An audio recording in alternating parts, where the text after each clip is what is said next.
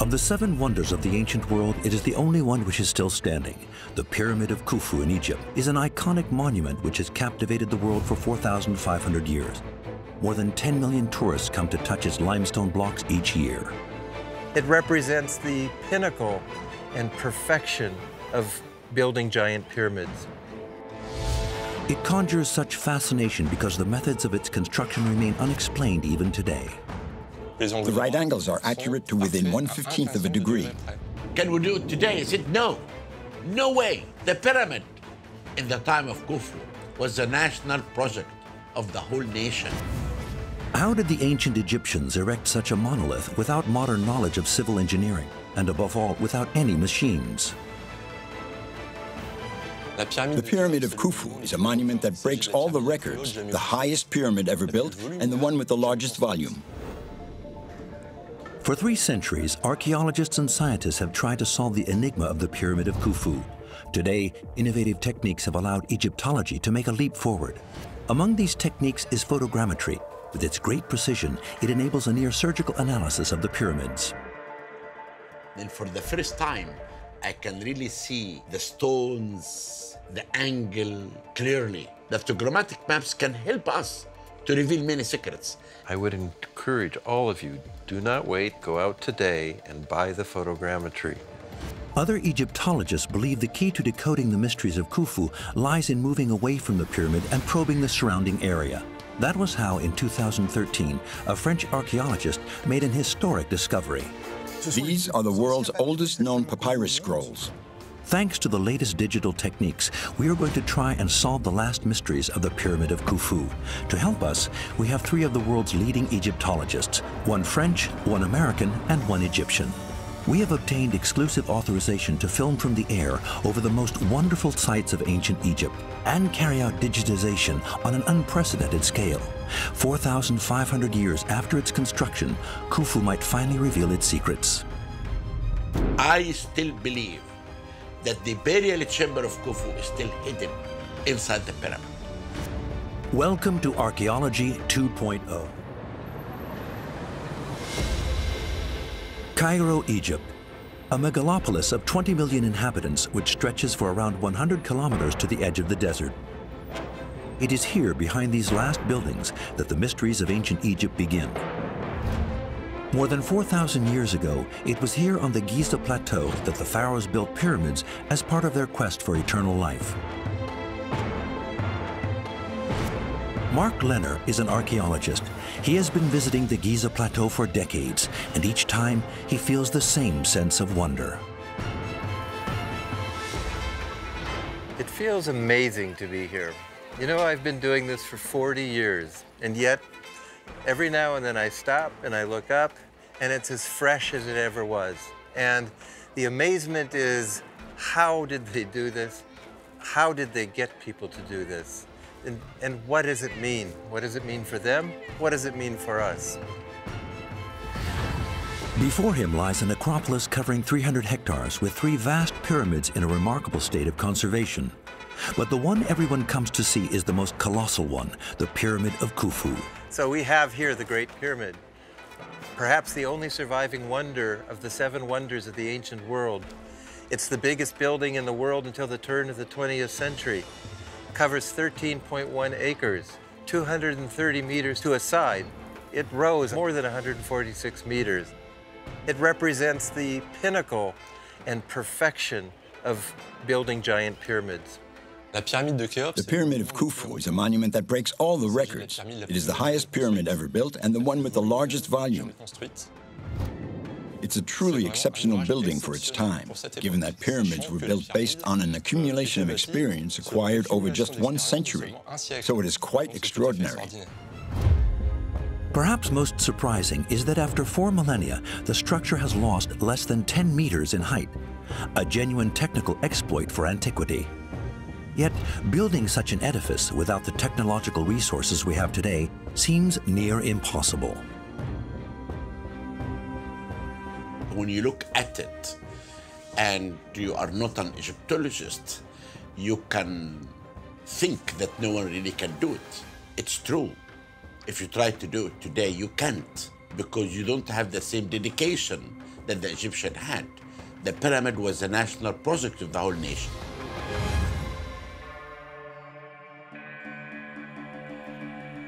It took 30 years and more than 100,000 workers to raise this vast structure, whose main purpose was to host the pharaoh's sumptuous tomb and to bring him closer to heaven to attain eternal life. It's the pharaoh's tomb, but at the same time, once inside, it's the place where the king is going to be resurrected. In Egyptian society at the time, people believed in life after death. The king was thought to be the representative, the son of God, who would be resuscitated. So it's not just the king's tomb, but also the place where he will return to life.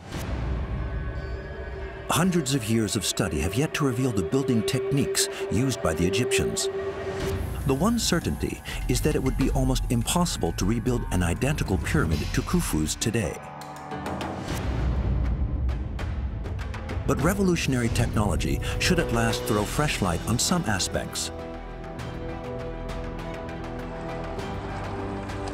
Vincent and Jonathan have come from Paris to photograph and scan the pyramid from every angle. Using these photos, they can reconstruct a precise 3D model of the pyramids. This technique is called photogrammetry. The cameras are synchronized. They record images at regular intervals, and the principle is that they are triggered at the same time but from different angles. They also have different lenses, some with a much wider angle than others. That way we can cover the whole pyramid and produce a full 3D model. For Khufu's pyramid alone, the engineers have to take 15,000 photos. But to photograph the summit, it is impossible to climb right to the top of the pyramid. The crew decide to use another technique, the drone. It's very complicated for safety reasons and due to administrative authorization to climb to the top of the pyramids. So we're going to use a drone, which will allow us to go as high as we like, to play with the camera angles. And then we can stitch together the drone data and the data from this little camera to make an overall model. This rare permission to fly over Giza Plateau by drone will result in models with a precision down to the nearest millimeter, which should help our understanding of the pyramids. I think this model will be very interesting for the scientists because it has unrivaled resolution, and it is hard to imagine anyone will get anything better in the next few years, at least with the current technology. You can't operate all year round or just when you want on the sites we study. There can be problems with access. The sites are often open to tourists, so there's often a lot of foot traffic. Some zones are totally inaccessible. Photogrammetry is also the only technique that allows a digital copy of the Pyramid of Khufu to be kept in case it disappears one day. After 2 full days on the site photographing the monument, the images are sent to Paris. In a few days, the Egyptologists will be able to analyze Khufu with unprecedented precision. And for some, there is a big surprise in store. The first images taken by drone are already giving a fresh viewpoint of the setting in which the Pyramid of Khufu was built. The choice of location was not down to chance and is part of a clear strategy. 4,500, maybe 600 years ago, it was very different. The valley floor was green and lush. The Nile River probably had a major branch flowing very close to the western side of the valley, close to the plateau. There were harbors and waterways, basins coming in to the foot of the pyramids for delivery of materials and people and stone. Khufu's builders chose the Giza Plateau mainly because abundant limestone could be found there. To construct the immense pyramid the pharaoh wanted would require astronomical quantities. But at the time, this was not new. The pharaoh's tombs had been becoming more monumental over the previous decades. But to begin with, the pyramids did not look like the ones we are familiar with today. The first pharaohs built themselves tombs in the shape of mastabas. Mastaba in Arabic means bench, so those first tombs were in the shape of a bench. They were about 8 meters high. And then from a certain point during the reign of Djoser, the Egyptians decided to adopt pyramidal forms to house the sepulchres. Egyptian kings built pyramids because they wanted something high, they wanted something monumental, and the easiest thing to do is to build a big pile. Around the world, if you want to build high, the first thing you do is build something pyramidal. A century before Khufu, the pharaoh Djoser had the visionary idea of piling up several mastabas like boxes, one on top of another, to build higher. Djoser didn't know it, but he'd just created the first pyramid, whose form would evolve into the smooth pyramids like Khufu's. A model of perfection driven by the pharaoh's obsession to always surpass himself. And yet the plans remain a genuine mystery. 10 days after the first photogrammetric readings, the 3D model of the pyramid is finally finished. Our Egyptologists agree to analyze it. It's amazing because you can see the recording of every stone. Then for the first time, I can really see the stones, the angle clearly. And this actually captured my heart. I haven't seen the Great Pyramid like this. And this is why these maps can help us to reveal many secrets. I would encourage all of you, do not wait, go out today and buy the photogrammetry. And if there is one thing that has always intrigued scientists, it's that the Pyramid of Khufu apparently has perfect dimensions. This assertion is very difficult to verify on the ground. So the original baseline of the pyramid is gone with the masonry that's been removed. But the baseline once came somewhere around here to this brass plug put down as a survey marker. So the pyramid used to come until here, but you can see how much is missing due to stone robbing over the centuries. It took Egyptologists several decades to complete accurate on-site measurements of the edifice. But today, in one click, photogrammetry allows us to verify whether the base of the pyramid does indeed have perfect dimensions. We can measure the pyramid's diagonals. So here we've got about 313 meters. Let's measure the other diagonal. That confirms pretty much what we thought.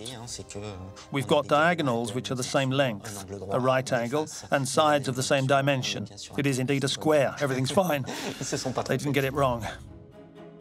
The first fact that photogrammetry confirms is that the base of the Pyramid of Khufu is a perfect square with totally precise right angles.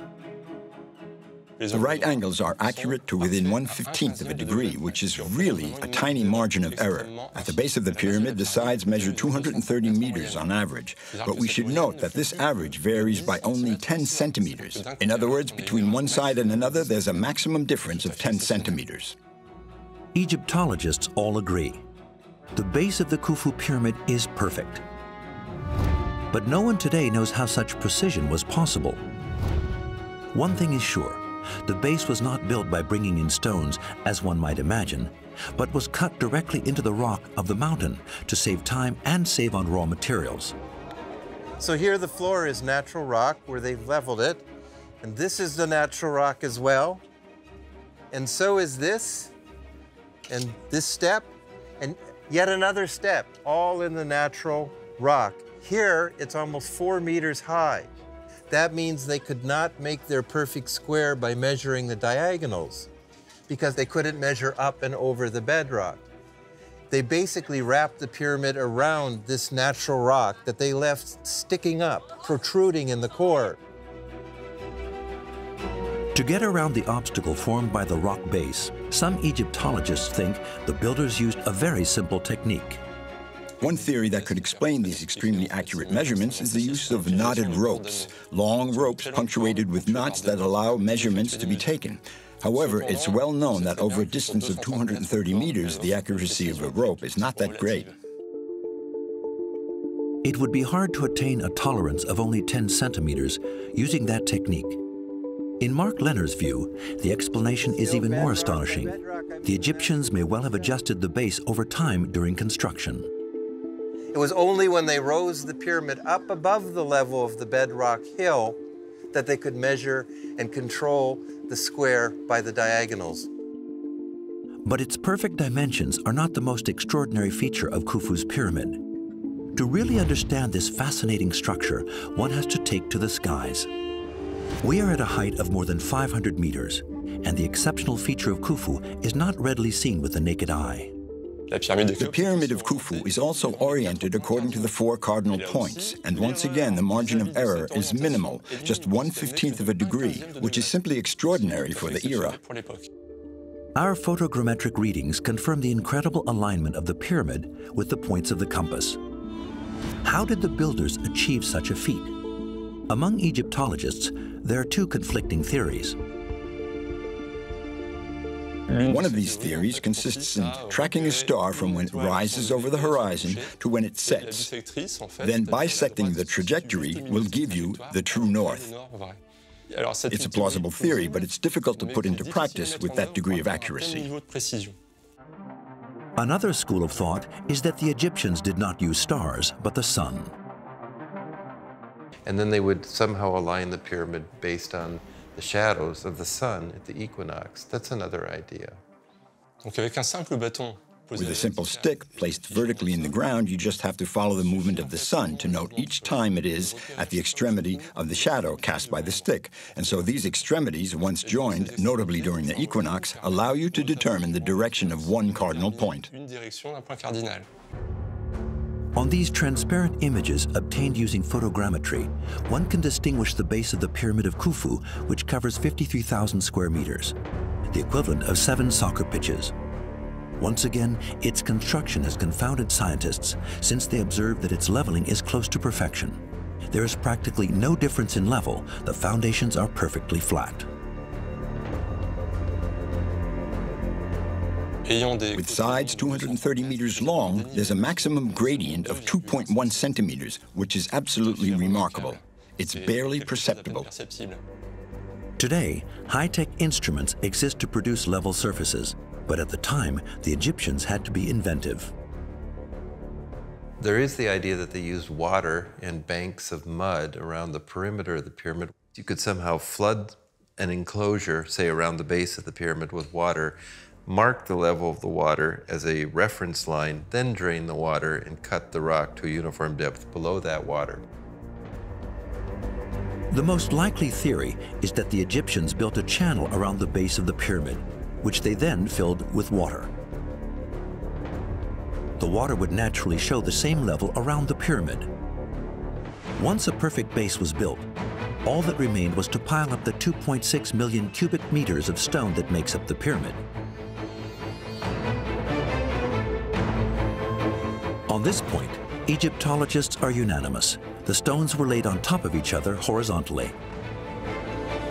These blocks at the bottom of Khufu's pyramids are not only very large, but Khufu's builders are laying them horizontally. Older pyramids were built with stones laid at an angle, down in towards the center of the pyramid. No more. Khufu's using big blocks, and he's laying them with horizontal bedding, as you can see here. This, in fact, makes for a more stable base of the pyramid.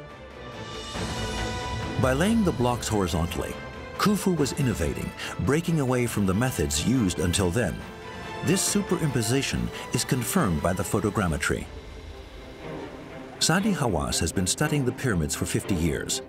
Today, the Egyptologist has returned to the site to explain one of the key features of Khufu's pyramid, its blocks of stone. I'm sitting on the stones of the pyramid, but actually this area here may be the most important area in the pyramid that can give us a great understanding of the construction of the pyramid.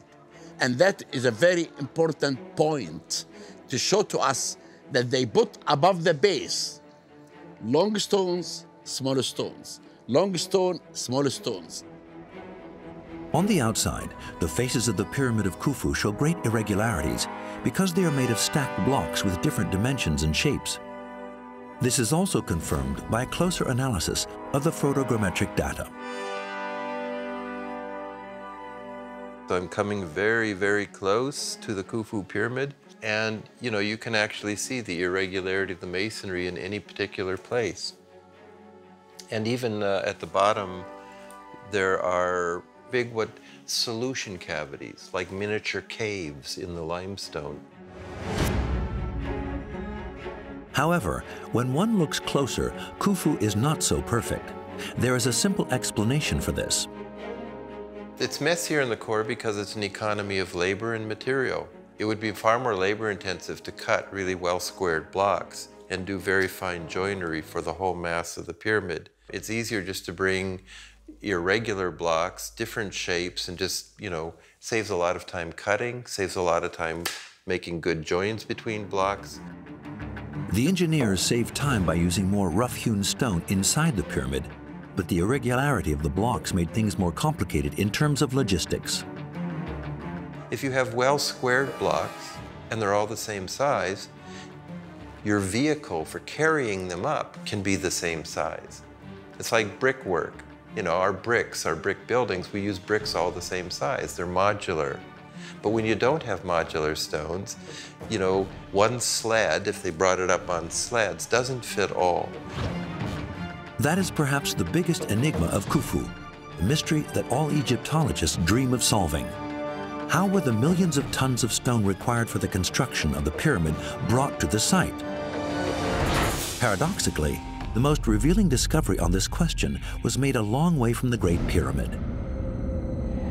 In 2013, a French archaeological mission made history at a dig in Wadi al-Jarf, some 300 kilometers from Giza.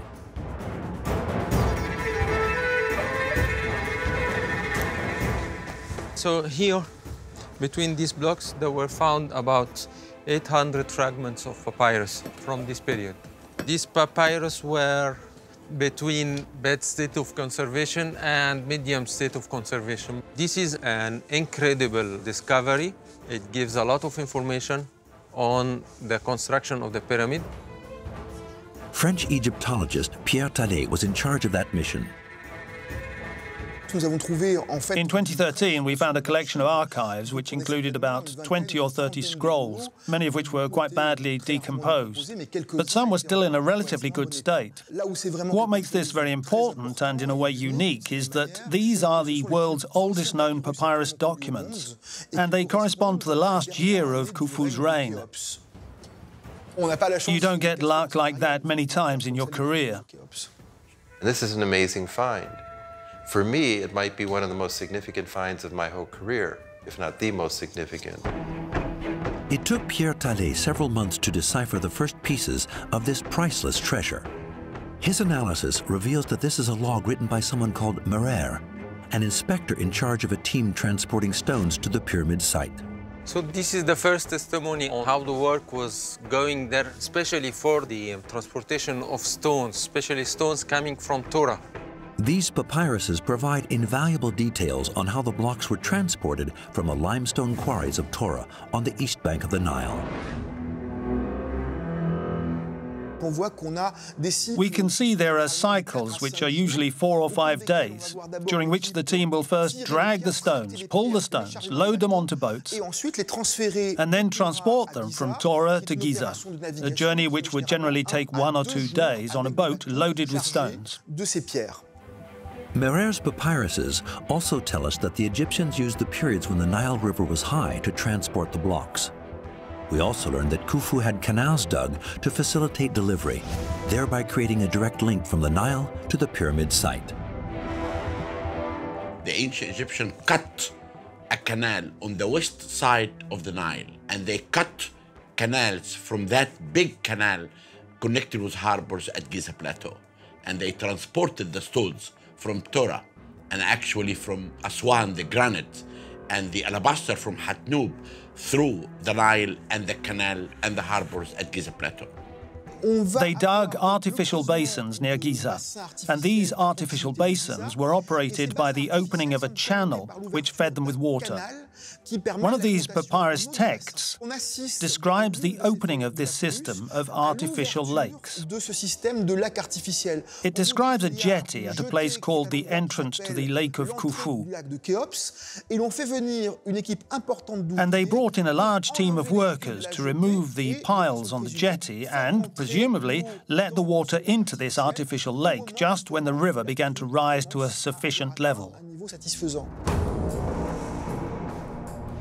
This ingenious artificial navigation system allowed boats to deliver the blocks to the foot of the pyramid.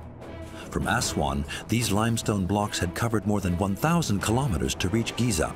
Merer's papyruses have so far yielded few indications about the vessels the Egyptians used, but they have allowed Egyptologists an insight into how they were loaded.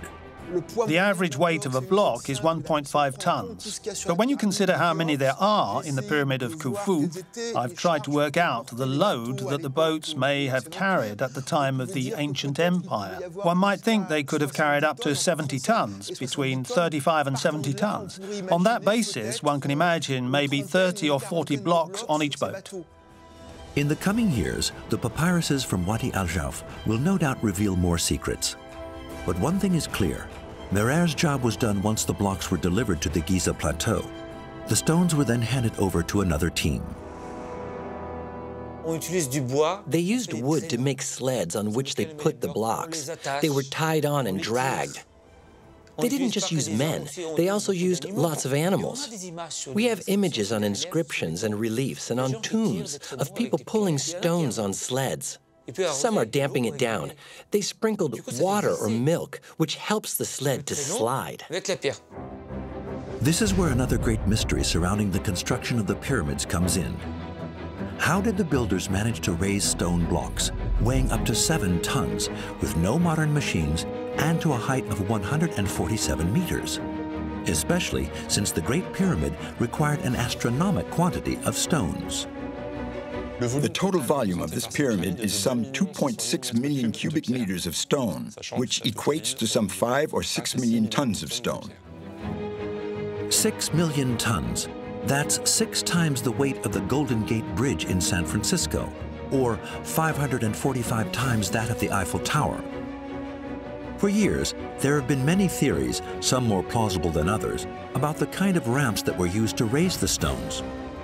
Photogrammetry brings a new approach. Aerial images may allow us to distinguish traces that cannot be seen with the naked eye. Photogrammetry allows us to clearly make out the vestiges of another ramp which was discovered a few decades ago. And this ramp went to the cemetery east of the pyramid, the area of the mastabas and the small pyramids. When you go past in a car, you don't even realize there's a ramp here because there's a road and all this, and you forget. You don't even look there. But now, with this image from above, you can clearly see it's a construction ramp. This ramp was much too small to bear the immense blocks used in the pyramid. But in all other respects, it's identical to the construction ramps which the Egyptians used then. This ramp consists of 2 parallel stone walls, which were backfilled in the center by debris, the waste from where the stones were cut. One can well imagine that the monumental ramp that may have been used to build the Great Pyramid was made the same way. The Egyptologists are in luck, because on the Giza Plateau, there is a spot where a ramp is still visible to the naked eye. Here, Mark Lenner shows us the last fragment of a small ramp used to build a mastaba. This is actually an ancient ramp. I'm at the top of it, and the ramp, of course, went up much higher, and it was, partly taken down. But remarkably, the ancient builders just left it here. And we think the pyramid ramps were constructed in a very similar way. You have revetment walls of broken stone, and there was lots of broken stone from all the quarrying. And then you fill in between the revetments with limestone debris, chips and sand and gypsum. We now have a good idea how the Egyptians built their ramps, but one major question remains unanswered. What shape was the great ramp used to build Khufu's pyramid? Scientists disagree on this point. Some think the Egyptians opted for a giant spiral ramp, wrapping like a serpent all around the pyramid. The problem with the spiral ramp is firstly its huge volume, at least equivalent to that of the pyramid. On top of that, it would have meant a very laborious and long route to reach the summit of the pyramid as it neared completion. You could imagine it would take several kilometers to reach the top of this spiral ramp. Another possibility is a straight ramp to the top of the pyramid. But this form poses other problems. We know where the quarry of Khufu is. It's about 350 meters to the south. But it's only 350 meters away. And so to go on a straight ramp from there up to the highest part of the pyramid, it's too steep. So probably they went to the lowest 1/3 of the pyramid when you have something like 80% of the mass already completed. You see, because pyramids, the mass decreases. And then they probably did a roadbed on an envelope of debris and retaining walls that they put all around the pyramid with a roadbed that spiraled upward on top. Some pieces of the puzzle are still missing, but today we have many elements on the logistics of the site and the surroundings of the pyramid. Many think that Khufu still has secrets to yield, notably on its internal structure. Unfortunately, even the most advanced technologies cannot yet allow us to see through the blocks. Certain Egyptologists remain convinced there are still many things to discover inside the pyramid.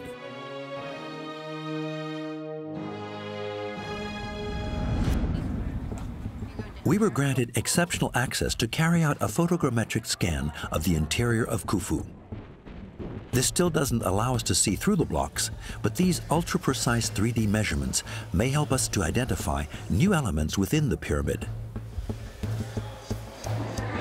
The continual flow of tourists means our team only has a few minutes and very little room to take the thousands of photos necessary for the photogrammetry. But once put together, this unprecedented model of the interior of the Great Pyramid may allow us a better understanding of what lies inside Khufu.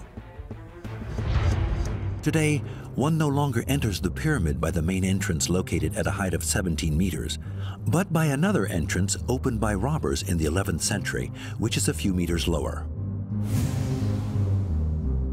They forced this tunnel through the blocks that were already put in place. And they came this far, but then they turned. And they actually found the original passage. As confirmed by the photogrammetric data from inside the pyramid, the internal layout of Khufu is quite unusual. Up until then, all pyramids had been built according to the same model. The burial chamber, where the pharaoh's remains would be laid, was always located at ground level. Here, there's not one, but three, two of which are raised up. Look at all the pyramids. You have all this descending corridors, but here Khufu dug the two chambers, the second and the third, within the pyramid. The lowest chamber is located around 30 meters below the pyramid. Egyptologists call it the subterranean chamber. To reach it, one has to crawl through a tunnel 105 meters long and barely 1 meter high.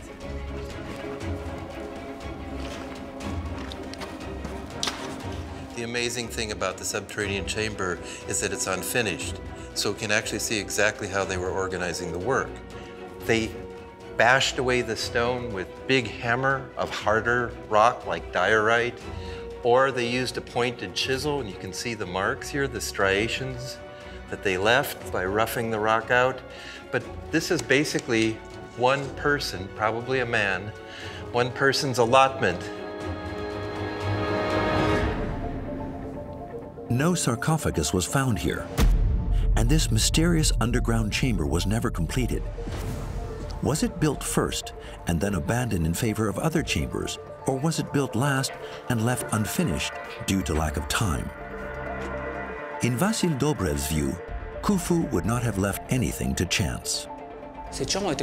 This chamber was built first, before the pyramid itself. Khufu saw there was a mountain here, and he wanted to know just how solid it was. Today we would carry out a scan to find out. Before building a nuclear power station, we check what lies below it. Khufu carried out a test in the mountain to see if it could support the monument he planned to build. Vasil Dobrev believes that Khufu was seeking the best place in the pyramid to position his tomb. He thinks the subterranean cavity was abandoned in favor of a second chamber 50 meters higher and at the heart of the pyramid. Today, that space is known as the Queen's Chamber.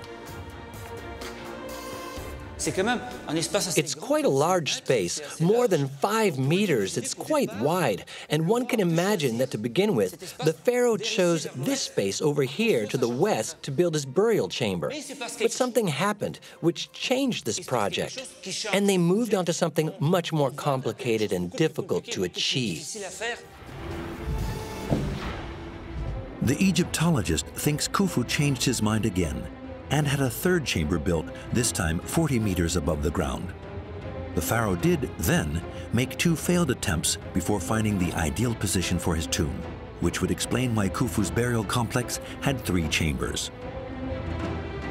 This theory is shared by other Egyptologists, which confirm that changes in the plans during construction were quite frequent. From the first pyramid and through to later ones, they always modified the plans in the course of construction. Mentalities changed, beliefs changed, techniques changed, so they adapted. A reign can be a long time, several decades, so the pharaoh may have had different wishes between the start of his reign and the end of it. Archaeologist Mark Leonard does not agree. For him, everything was planned from the start, and the subterranean chamber was not the first, but the last chamber to be built.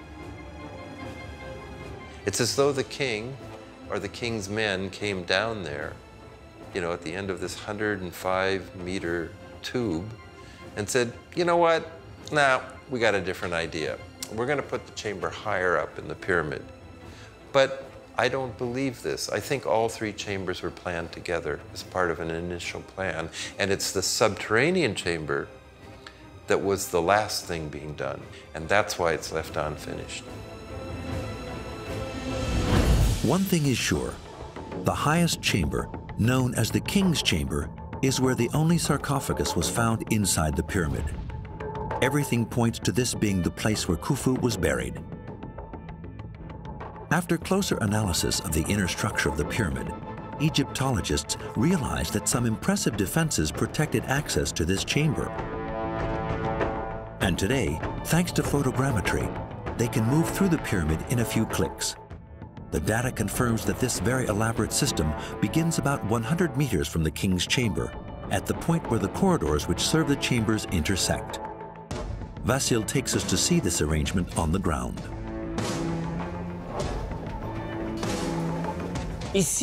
Here, we're at the crossroads of the ascending corridor, which goes up to the burial chamber. And it's very interesting to note that this corridor has been totally blocked by big blocks of granite. That's a first, because usually when they wanted to block a corridor, they used limestone. Whereas here, they've used granite to block a corridor that goes up. So we are already getting an idea of greater protection. Granite is a much harder stone than limestone. Thanks to photogrammetry, we can clearly see 3 huge granite stones, which are called plug blocks. 4,500 years ago, these stones sealed off the entrance to the corridor which went up to the king's chamber. After this first line of defense, to reach the king's chamber, one has to take the ascending corridor. After about 40 meters, one arrives in the famous Grand Gallery. We are inside one of the most spectacular structure that ever built inside any pyramid. You have to understand before that the pyramid was not only a tomb. The pyramid was representing the power and the dignity of the king.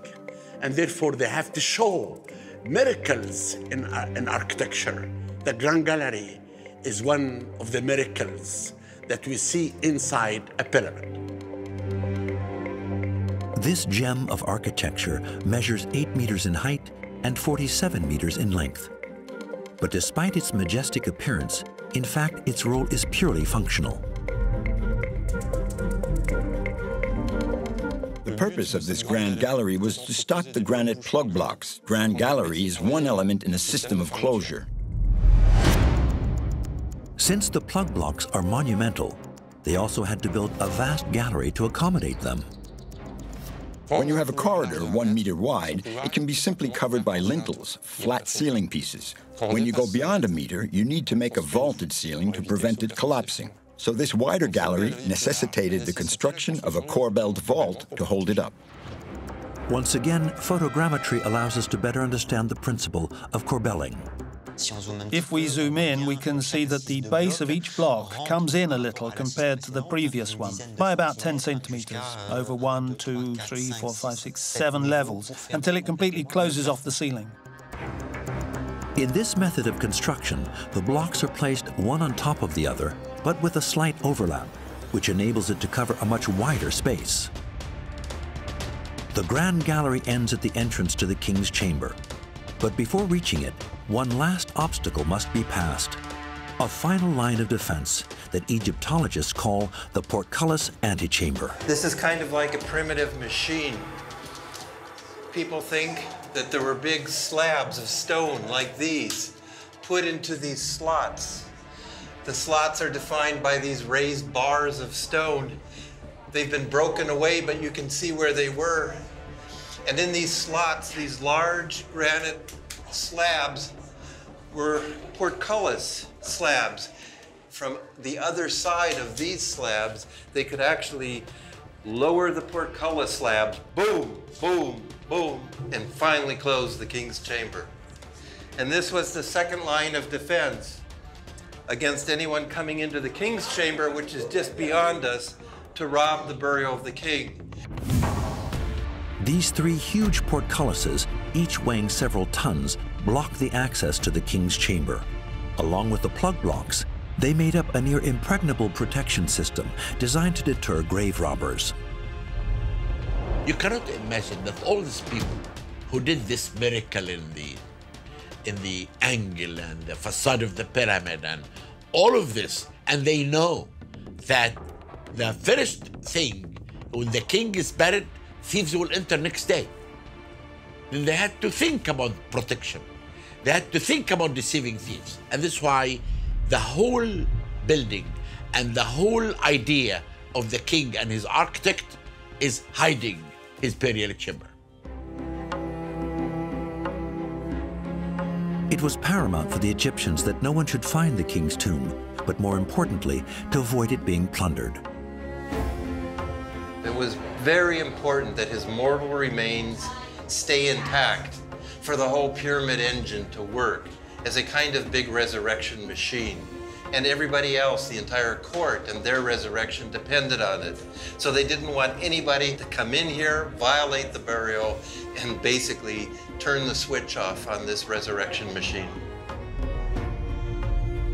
Protecting their pharaoh's tomb was a way for the Egyptians to ensure their own passage to an eternal life.